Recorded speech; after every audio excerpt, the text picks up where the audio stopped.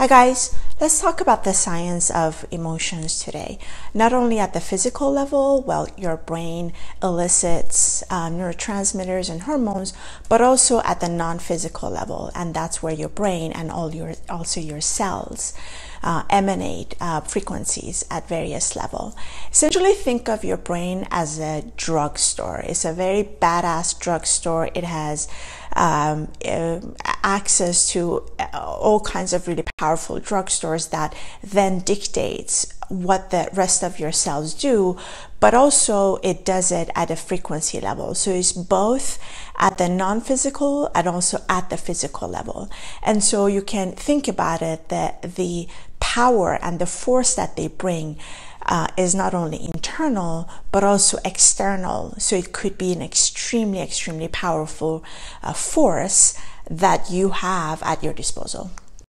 Researchers in the field of psychology have counted almost 4,000 different emotions that humans feel, not necessarily on a daily basis, but they do exist, and they've been actually able to count them and put names on them. We call them continuous emotions. There are also discrete type of emotions, and they're categorized to only 6 type of very basic emotions. We've also proved over and over in science that we are emotional decision makers. Even the decisions that we believe to be very logical, most of the time they're not. And that has nothing to do with your gender, with your race, whatever it is. As a human being, we are extremely emotional, and that is part what makes our character. And so most of the decisions that we make are actually emotional. Knowing that we are emotional beings and we make all these supposedly logical decisions based on emotions, obviously in science it becomes extremely interesting to study emotions. I dedicated big chunk of my thesis to that when I was doing research that was information science related, because I wanted to see when people feel emotional, how do they go about searching and processing the information that they were looking for. And we see that very clear today. We see it every day, but in this day and age, we just see it how emotional everybody is. There's nothing wrong with that, but it is so important in our lives that it's important to actually pay attention to it and study it a little bit and try to at least understand it at a basic level. And that's what we're trying to do today. We're trying to understand it. A lot of people today feel that their whole world is changing, including me, that it becomes a very emotional process for us to figure out. So we try to understand what is going on. We try to understand who we are and where we're headed, and we take a lot of stance, and there is nothing wrong with that. I'm not taking any stance there, but I do want to emphasize that we need to understand it, because at the end of the day, sometimes we do make decisions that might be too emotional for the moment, which we then might regret or at least think twice about in the future. And so that's why my whole intention is with this video to help sort of shed light on that part. Let's go back to thinking about your brain as a drugstore. Essentially, it is a drugstore. The whole pharmaceutical industry is built up on that. The way they create medicine is actually mimicking or opposing the neurotransmitters that you already have in your brain. And so that becomes it becomes a manipulation of basically how your brain works. I don't like medicine, that's why, but that's another story. But the point I'm trying to make is that your brain is already extremely powerful, and you can control the way in which you get the dosages of drugs, because these drugs that it produces also impacts your behavior. The way in which these drugs or neurotransmitter and hormones impact you is not only through the decisions that you make, but also it is impacting your cells as well as the frequency of your cells. As a result, you will make a decision, do an action, do something, and then that has a ramification maybe, and then you take another action because you're even more emotional, and so it kind of feeds off of itself. If you've noticed the days or the moments that you're very emotional, your body becomes extremely tired. It also craves certain things if you've paid attention. One of the things that your body most likely will crave is sugar, or the cocaine of food. Sugar is the white cocaine of food, and that is because your brain feed off of glucose, which is this sweetener or the sweet aspect of food. And because we are so accustomed to sugar since we were born, as a result, your brain signals and say, hey, I need more power because I have to work so hard, and there are it's very emotional, so give me something sweet, give me glucose, and you translate it into sugar. And if you've ever studied anything about sugar, you know of its negative impact on the body, on the cells, and also the type of environment that it creates within your body that invites even more diseases, and it kind of makes you weak from within. Now, I'm not trying to say that we shouldn't get emotional. It is part of life. We need to speak up. We get angry, we get emotional. I get that. I was so angry the other day and I made a decision and I'm kind of regretting it today. So it is part of life. I understand, but at the same time, it's also very important to understand it and elevating ourselves enough such that once we have experienced the emotion, we get back and we try to understand it. That was at the physical level. Another way in which emotions impact your body as well as your cells a lot is through the frequencies that it creates. Every time you get emotional, especially anger or frustration, like I was feeling the other day, those frequencies are extremely high.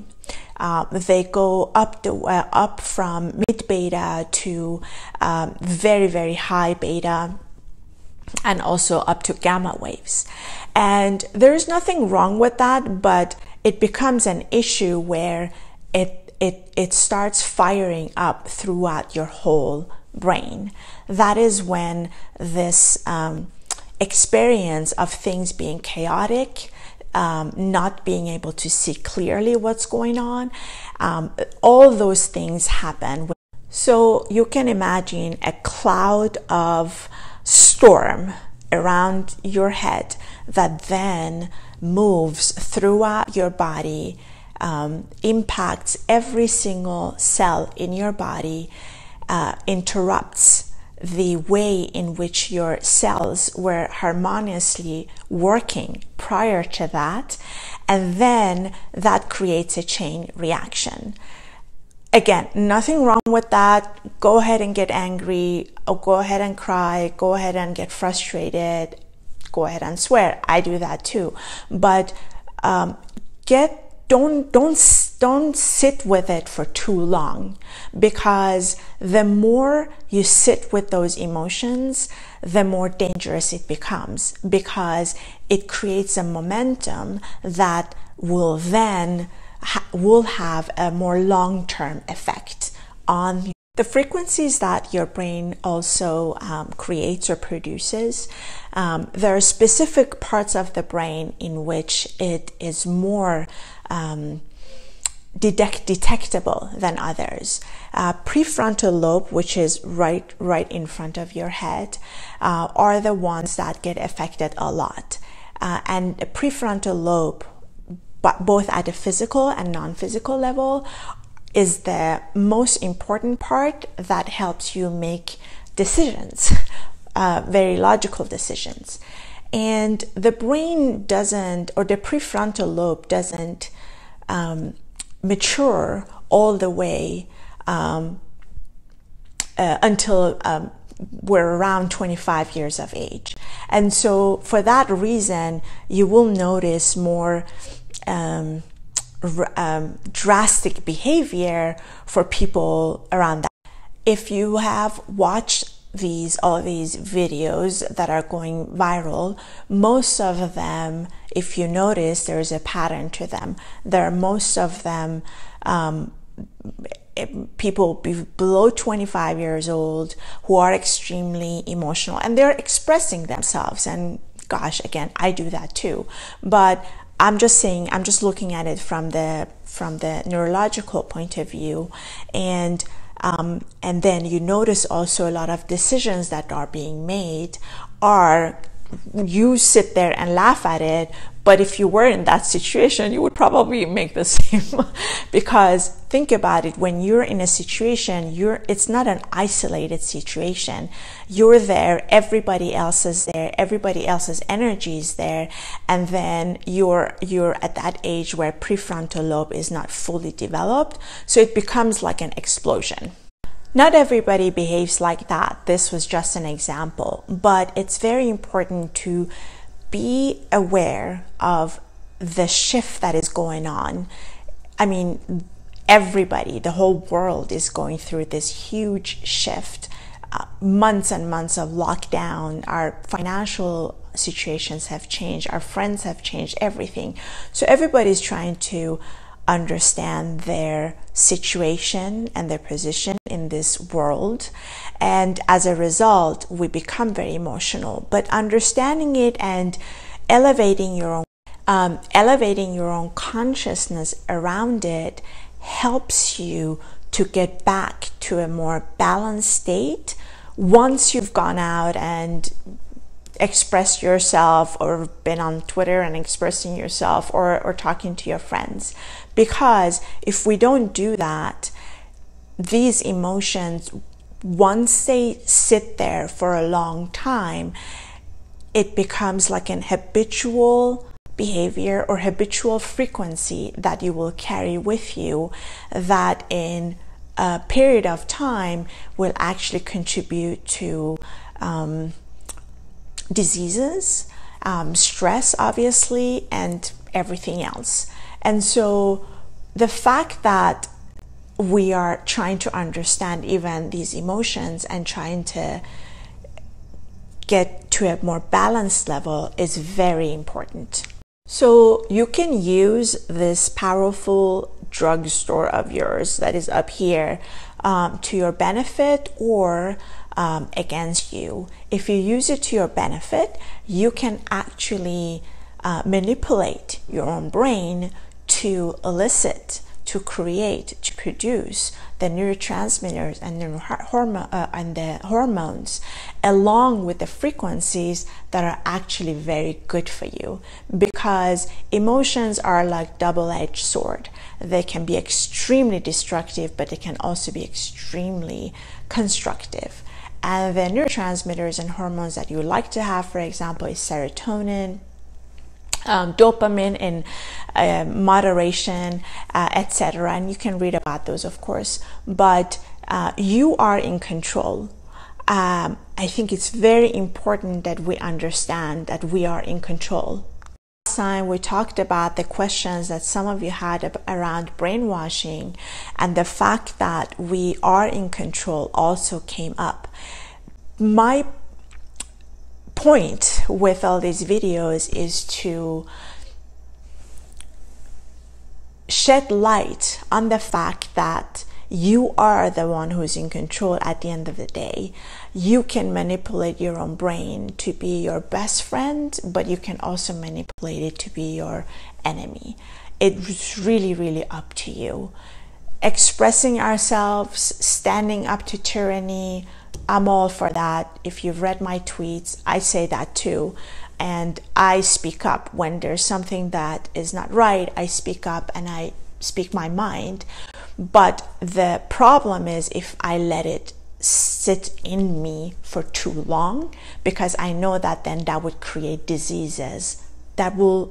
I also highly encourage you to read about alpha waves, beta waves, and gamma waves if you're interested. If not, I can do videos on those too, but it's extremely interesting because the language of your body is the language of frequencies. That's just the whole thing. That's why I love Tesla so much. I cannot get enough of that guy because the way he talks about it is just makes you fall in love. It made me fall in love with the science of frequencies. And so you can definitely use that once you gain that knowledge to make yourself a much happier and much more constructive person. And that is when you can also still speak up and take stands, but in a good way. My heart goes out to everybody who's out there and expressing themselves in any form or shape. For those of you who know me, I'm not a violent person, but that doesn't mean that I let people walk all over me. If somebody says something that is not right, I do take a stand and I do express myself with my words. I don't throw stuff at them. So I keep it at that level that I'm comfortable with, but everybody has a different way of communicating, so there is no judgment there. But what I'm trying to say is that I don't let people walk over me, and I'm not talking about us being all peaceful and stuff when there is tyranny, when the government is doing what they're doing and everything else. So I want to make that clear. I hope this was helpful to you guys. Thank you to those of you who send me questions. I try to keep these videos more geared towards the questions that you ask, and I appreciate those of you who also post on my Twitter and also thank me. I really, really appreciate everybody's comments. Stay safe, and I'll see you next time. Bye.